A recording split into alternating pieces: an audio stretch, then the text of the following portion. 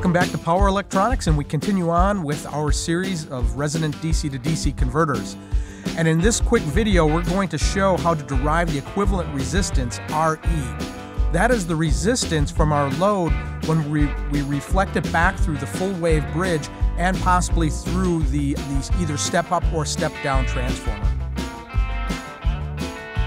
Here's an overview, and basically there's only one topic we're going to do in this one, and that's the derivation of the equivalent resistance. But there's a couple steps to do that. First, we're going to define RE as a phasor voltage divided by the phasor current for the first harmonic. And that's our definition for the equivalent resistance.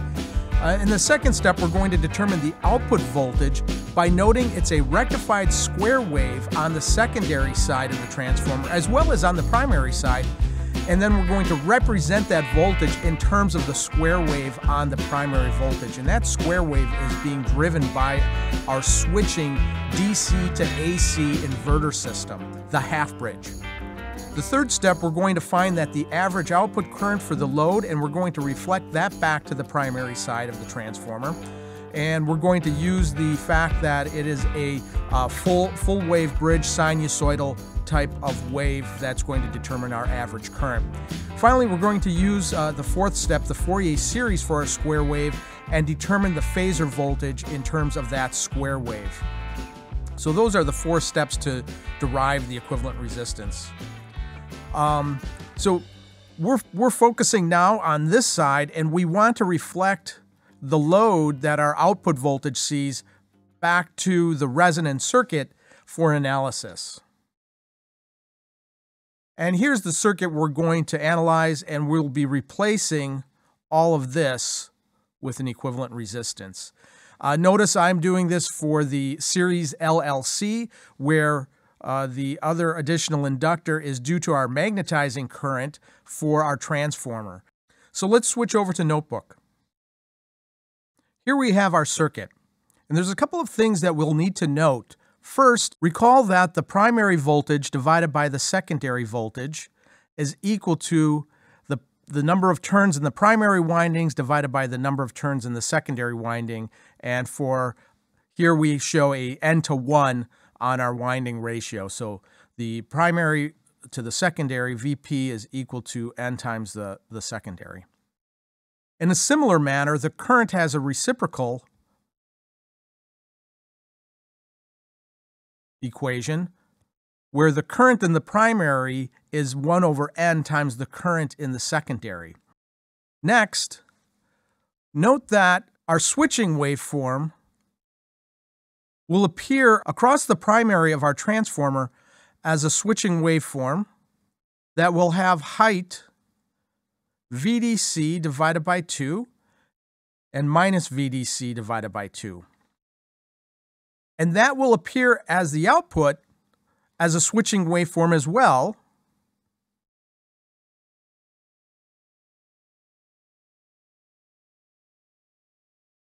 And that waveform will be fully rectified with the diodes. And so our output waveform will be Vout.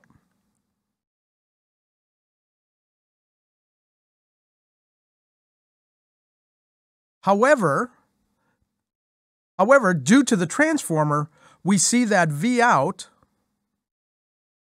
times N is equal to VDC divided by 2. And we're going to use that equation in just a bit. Also note that we'll have current flowing through the two diodes, and it will result in a pulsed waveform with an average value I/O. Let's graph that and determine the value.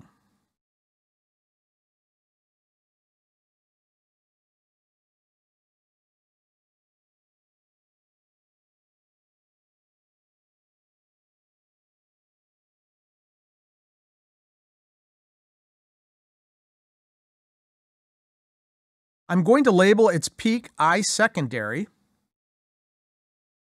and the average value I sub O. It's a simple example to show that I sub O is equal to 2 times I secondary, the peak of that magnitude, divided by pi. A matter of fact, this was one of the first homework problems in the class. But the current in the secondary is related to the current in the primary through the turns ratio of the transformer. Therefore, I sub secondary,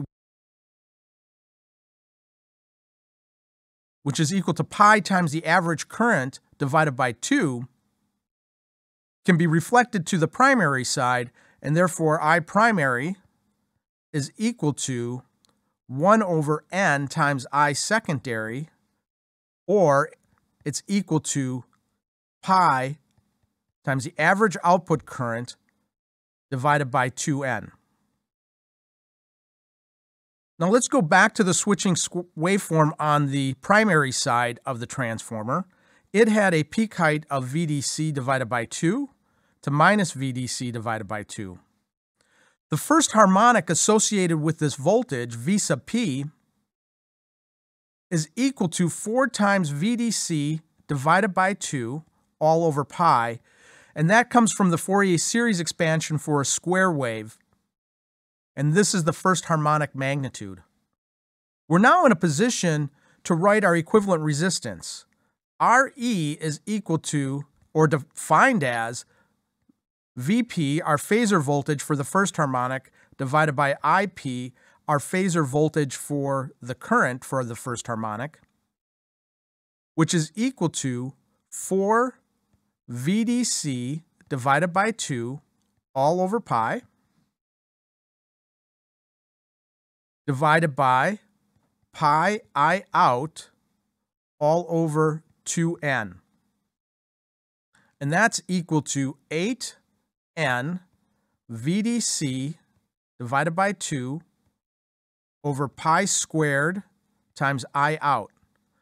But recall VDC divided by 2 is n times our output voltage, and therefore RE is equal to 8n squared times our average output voltage divided by pi squared times our average output current. Well, the key points for this video were pretty simple. We derived the equivalent resistance for our DC to DC series converter. It works for both the series LC and the series LLC converter. And we see that our equivalent resistance is equal to the turns ratio squared of our transformer times 8 divided by pi squared. 8 divided by pi squared is a number slightly less than 1. Our turns ratio will have the biggest impact of how it modifies the equivalent resistance. Recall, when n is greater than 1, we have a step-down transformer, so that load will look like a higher resistance for a buck type of converter when we reflect it back across the transformer. Thank you for watching.